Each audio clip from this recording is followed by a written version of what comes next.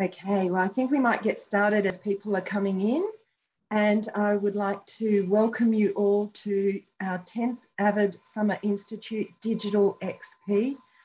First time to present Summer Institute in its digital online version. So thank you all for being here. The agenda slide gives you a sense of what's happening for the next half an hour. And it is my pleasure to introduce Professor Adam Shoemaker, who is the Vice-Chancellor and President of Victoria University.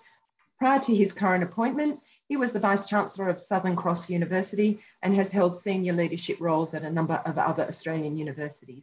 He is one of Australia's leading researchers in the area of Indigenous literature and culture. Adam has a compelling vision for the future of the EU, and what makes me very excited about that vision is that he sees the link of lifelong learning stretching back into primary and secondary schools and connecting that progression of learning seamlessly from primary schools and early childhood through to university, vocational education, higher education, and coming in and out of education as you need it. We also have Professor Andrew Smallridge, who is the Dean of our award-winning first-year college, who will speak to you later, and our wonderful student keynote speaker, who I'll get to introduce you to a little later. So for now, I hand it over to Adam to welcome you all. Oh, Claire, look, thank you so much, and colleagues from everywhere. I want to begin, as we are privileged to do, by acknowledging country. We're on different countries and different nations. Where I'm speaking from, standing from, if you like, is the Wawarang Nation of the Kulin, the traditional owners and custodians of university land in what is known as Footscray in Melbourne, for those who might know the regions of this city. And I want to not just acknowledge the traditional owners and custodians and their elders and wisdom, but all those, wherever you may be, those nations throughout Australia, and of course, First Nations people in North America. I understand we have participants, more than 200 from around Australia, from over 34 schools, and also our participants from the United States as well. Wherever you may be, in those nations, prior nations existed, and we honor them. And we honor the knowledge too for teaching and learning, which is part of what we do. I also want to pay special tribute to our student keynote speaker, Claire Bugden, and I know she's in year 9 at Loganlea State High School in Queensland, and I've spoken with her just recently, and her teacher, Lauren Fletcher. It was an absolute privilege because I know that school, and when I was academic provost at Griffith University, I visited it twice, and so I know it to be a great school in many ways, and now I know it to be an AVID school as well. So just comment a bit at the beginning, colleagues. The world really needs help, as you know, and we're trying to help it. We're a university that says we care and we act, but the whole country needs to do the same, and especially we pay tribute to the healthcare professions, everyone on front lines, no matter what it could be, boarders, hospitals, cleaners, drivers, everyone, supermarket fillers. I mean, the last 2 years has been an incredible challenge, no matter where we've been, and we have a lot of people to thank. But at this university, we too thank everyone who's developed a very unusual model of learning and teaching, into which and with which the AVID program has sat very comfortably. It's a resourceful and creative model. It's called simply the VU block model. And you may not know the history of this, but of course it goes back in its genesis more than 50 years to Colorado College in the United States and elsewhere. But it's the idea of doing one subject, one area at a time, superlatively well, assessing and moving on. And I think that mission of changing things for the better, and Andrew, of course, Andrew Smallridge will be speaking about this more in his talk, also links us to AVID, because we're working closely, therefore, with schools, and we actually have a proposal in front of government, both federal and state, to create an experiment of block models in years 7 and 8 in high schools. So if that's successful, that bid, we'll be back in touch with you, I can tell you. And we do think that it could be very, very helpful for those at an era and an area and an age of time where many things can go wrong in education, but a lot could go right with an intensive group-based support mechanism like the block, and of course, AVID itself.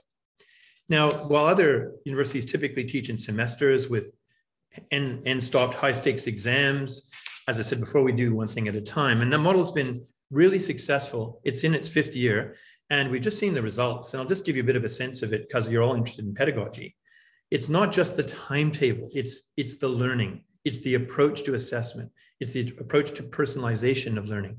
One instructor, one teacher, one lecturer with a set group of about 30, around 11 hours a week. And I don't want to say too much because I know Andrew's territory will cover it.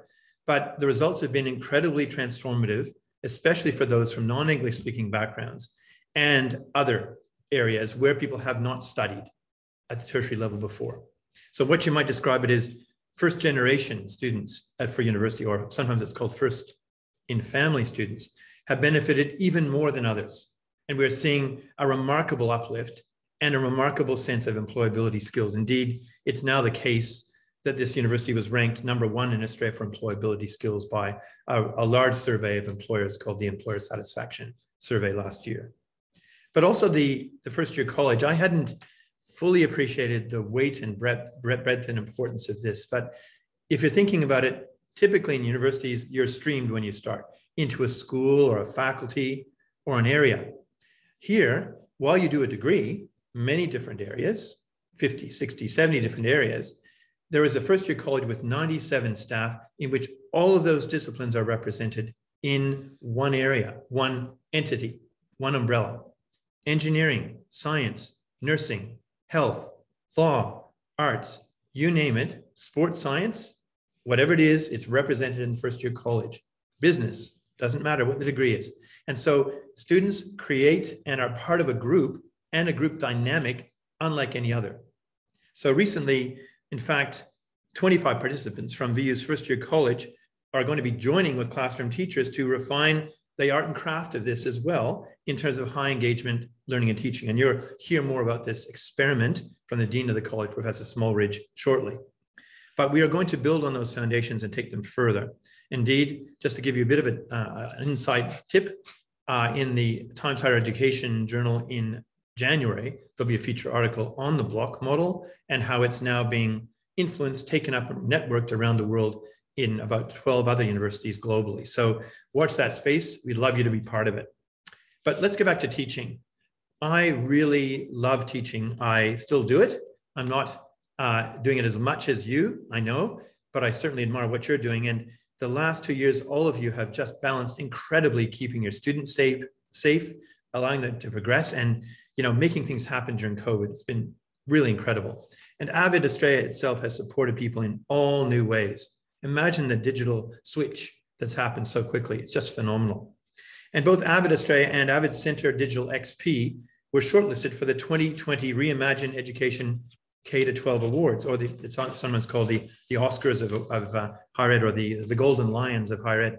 It's clear recognition that AVID's program of high impact teaching and learning strategies are making a huge impact on the lives of young people Australia-wide. I know that Claire and the team and the network, more than 70 schools nationally in Australia, are doing a phenomenal job. We're so proud to be the Australian representative, if you like, of AVID, and to take it further and farther and better into the future.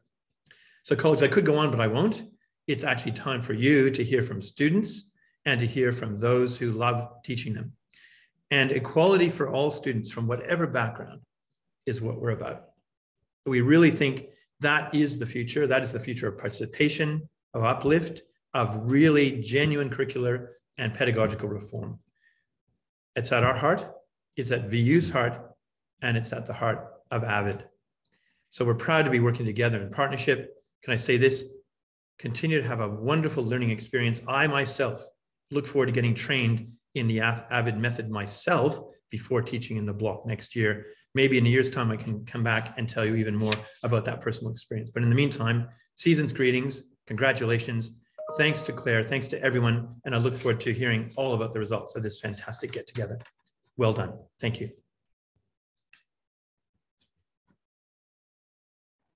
Thank you so much, Adam. I'm just sorry you can't hear all the applause that would be rippling around if we were all in one site together. Hopefully next year we'll be back at Footscray College in person and able to hear that. But your words are wonderful and inspiring for all of us.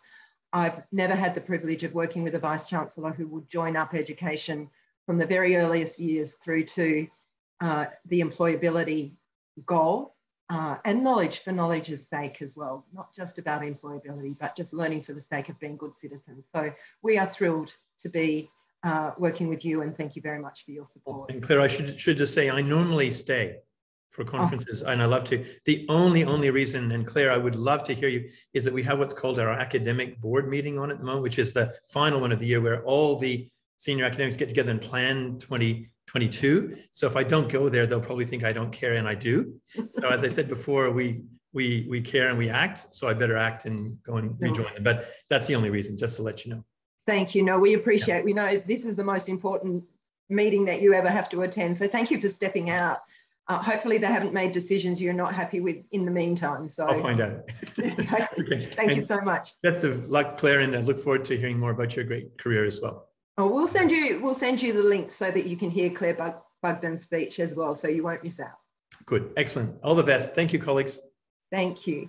And now it is my privilege and pleasure to introduce Claire Bugden, and she will tell you a little bit about her story. Thank you, Claire. Hi, my name is Claire Bugden. I'm in Year 9 and I go to Loganlea State High School. I would like to start off by thanking everybody for being here and for inviting me to talk about AVID and how it inspires me. One child, one teacher, one book, one pen can change the world. Malala Yousafzai. I'm sure you've heard this quote at one time or another. I see this quote every time I walk through the English block, and it's one quote that sticks with me to this day. Reading Malala's book back in Year 6 made me realise how possible something is when you stick to it and work as hard as possible, even with challenges along the way. Whilst not undermining Malala's experiences with the Taliban, COVID has certainly provided some troubles that students and teachers have had to tackle. Melbourne has had the longest lockdown in the world, and teachers and students have persisted and have been learning every day despite these difficulties. In Australia, we have had relatively easy access to learning, and we sometimes take that for granted. Hopefully, COVID will make people appreciate and recognise how lucky we are to have ways to learn even throughout a pandemic, and to remain optimistic even when facing adversity, just like Malala. For example, COVID presented me with the opportunity to attend AVID PD days with the students from Victoria University, which made me realise how possible university actually is, and how, if I work hard enough, I can succeed at anything in life. I've always dreamt of going to university since I was a little kid, but I'd never really thought about what university life was like.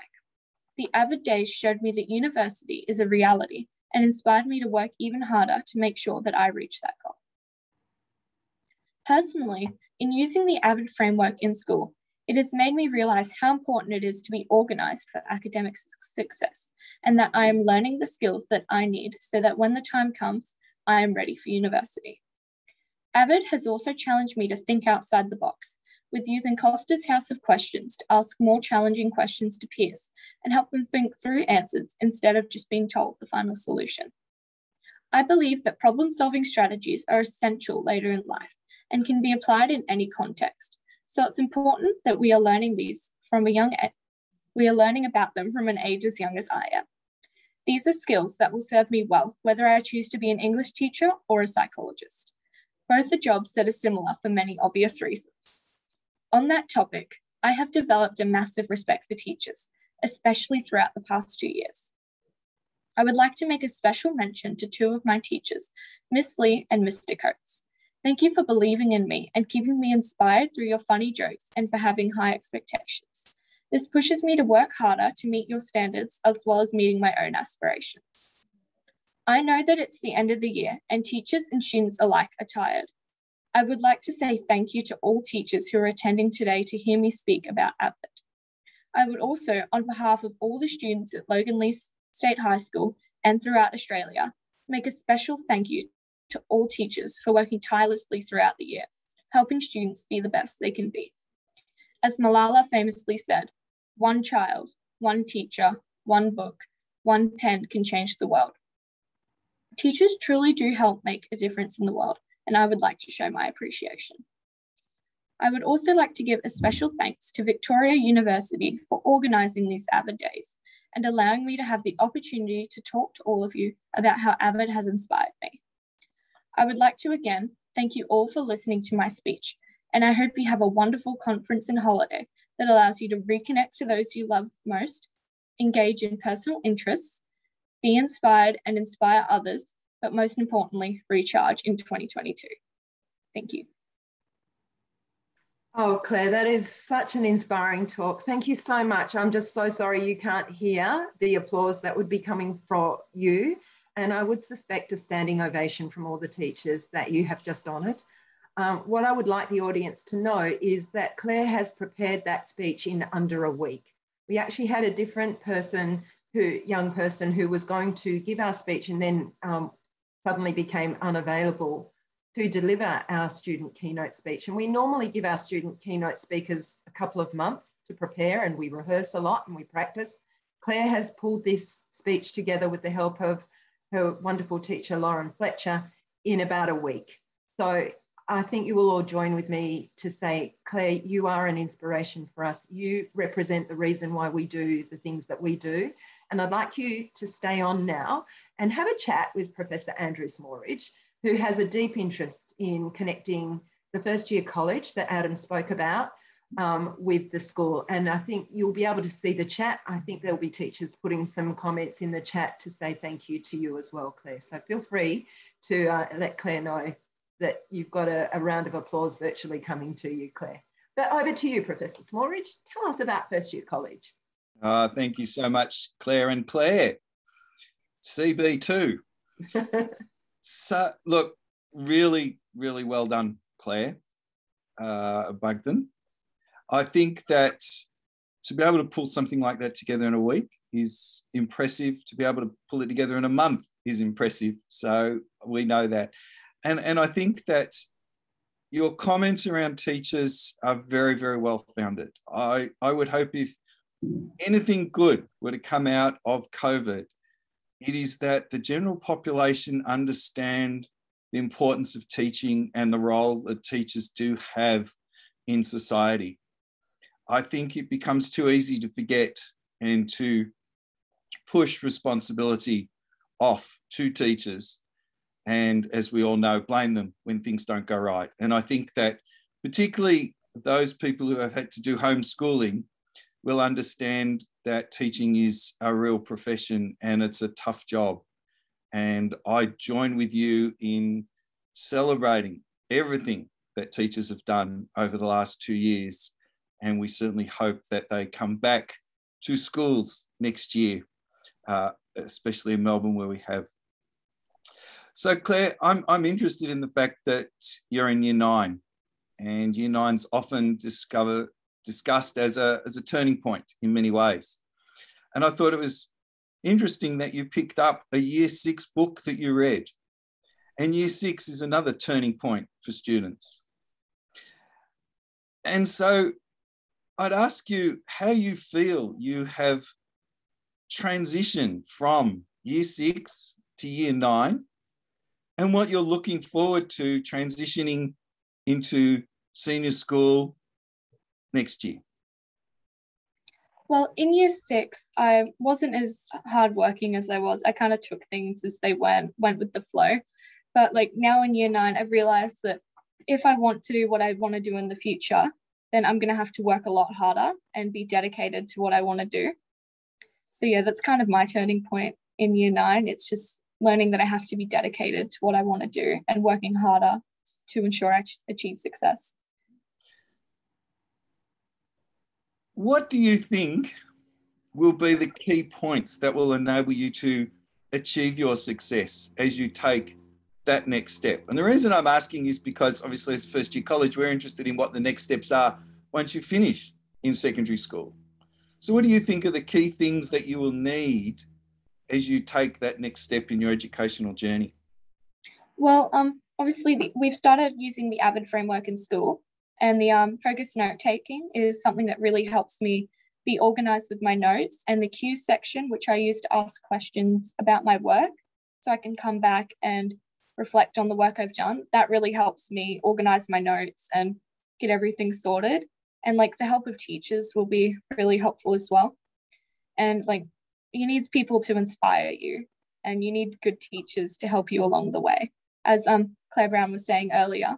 She was talking about how she had a PhD and how she needed the help of a lot of people, and like mentors helped her out along the way. So it's awesome to see that there are a lot of people that can help me like do what I want to do in the future. I think if I can paraphrase that a little bit, Claire, I would think that what you need is a level of consistency. Mm-hmm. So you need to feel that the jump is as small as possible. Yeah. So you don't want suddenly to feel that year 10 is a huge difference from year 9. In the same way that you probably didn't want year 7 to feel a big difference from year 6. Mm-hmm. And I think that that's one of the beauties of AVID, is that it does provide you with the framework that makes each of those steps that you take, even though educationally they may be big steps, they feel like smaller steps.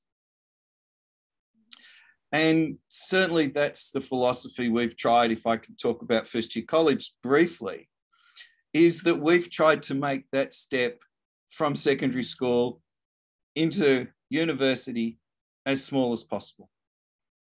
Because that's seen, and I loved your comment that, you know, you'd always thought about going to university, but it felt different, bigger, scarier. And I think that all the way through, we've got to look at how we can help students transition from primary school to secondary school, to work, to TAFE, to university, to wherever it is. And then we've got to help them transition back, because once you've finished secondary school, it's not the end of learning. Once you get a job, it's not the end. So we've got to think about how we do these sorts of transitions and move backwards and forwards. And the way we can do that is to make the steps as small as possible, so that you can focus on how you're going to need to work harder, how you're going to need to be focused, how you're going to rely on the support of teachers to get you there. But it was all not about you feeling uncomfortable. I would say, and please confirm, do you feel comfortable going next year and aiming for your senior years? Yes, I do. Yeah. So it's a step up because of the work that you know is going to be involved, but you're comfortable in the fact that you know that you can do it. Yeah. And so I would think that's a really important lesson. It's about providing that confidence to our students. It's about saying that we'll put you in an environment where we know you're going to have to work hard. We know we will put high expectations on you, but we'll create an environment that will enable you to succeed and will enable you to reach your potential in whatever it is that you're doing. And there are 25 plus first year college staff here undertaking the AVID Institute. AVID has been critical to the first year college since we started 4 years ago. And the partnership with Claire and AVID has been overly important and critical, I would say, in ensuring the success of our students. And one of the reasons that we ask our staff, in some cases we tell, our staff to attend these AVID Institutes is because if we want to make the step from school to university as small as possible and as easy as possible for you, then we have to work with the schools. We've got to understand what it is that you've been doing so that we can help you transition from what you're used to what you need to be. In the same way, Claire, you need to learn the difference between being a year 9 student and a year 10 student. We have to teach students the difference between being a secondary school student and a university student.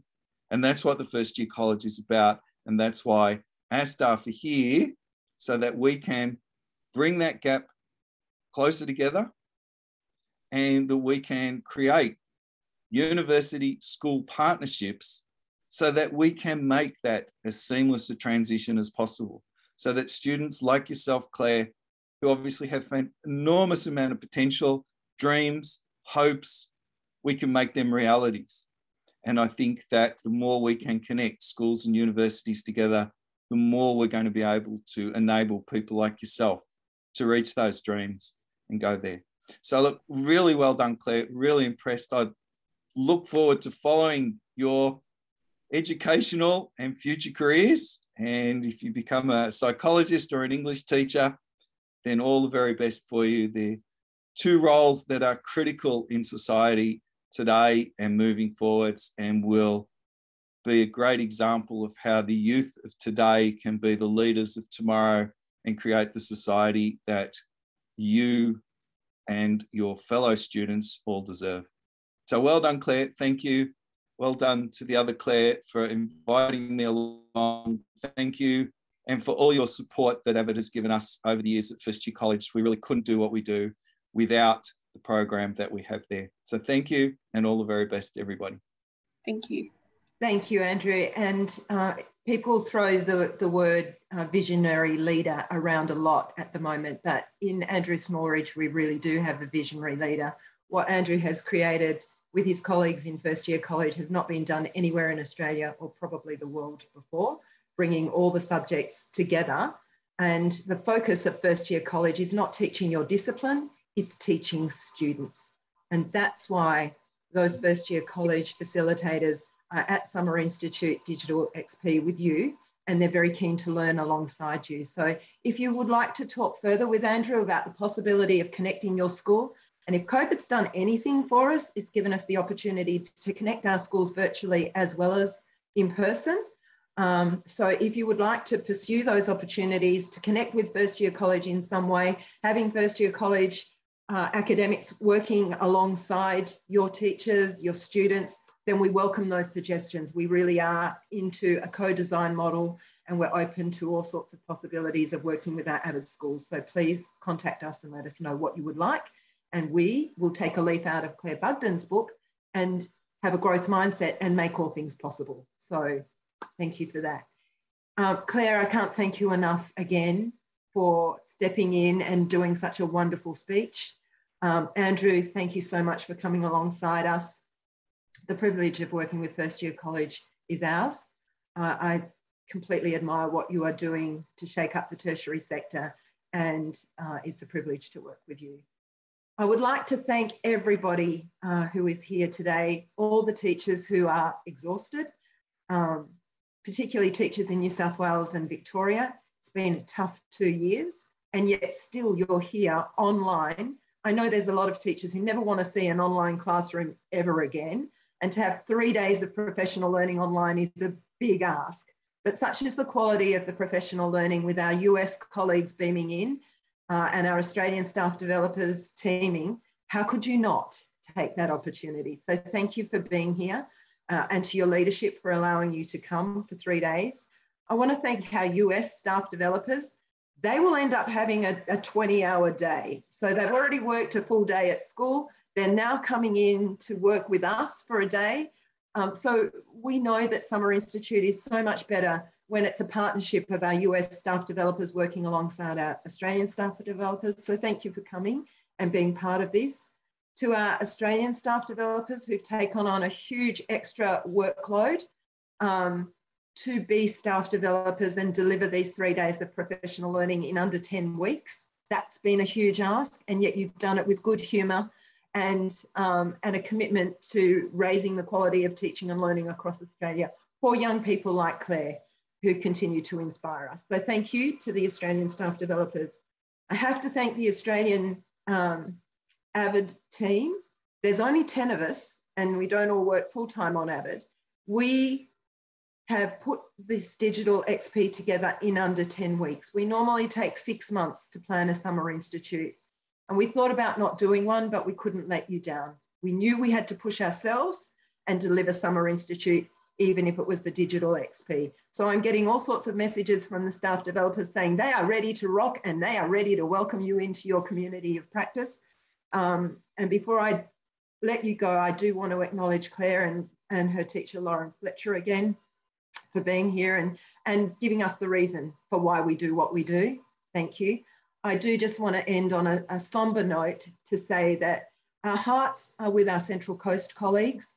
Our 2018 keynote speaker who touched our hearts, Loganlea, is missing, and we are hoping that there will be good news and he will be delivered back to us safely. But know that that we have Logan in our hearts as well. He's a critical member of the Australian AVID family, and we're thinking of you, Central Coast, and we know how difficult this time will be. So thank you for being here. Have a wonderful 3 days. We're doing this for the students, for the Claire Bugdens of the world. Thank you for inspiring us. Andrew, thank you for working alongside us. Have a great 3 days. And you have 15 minutes until you are joining into your community of practice.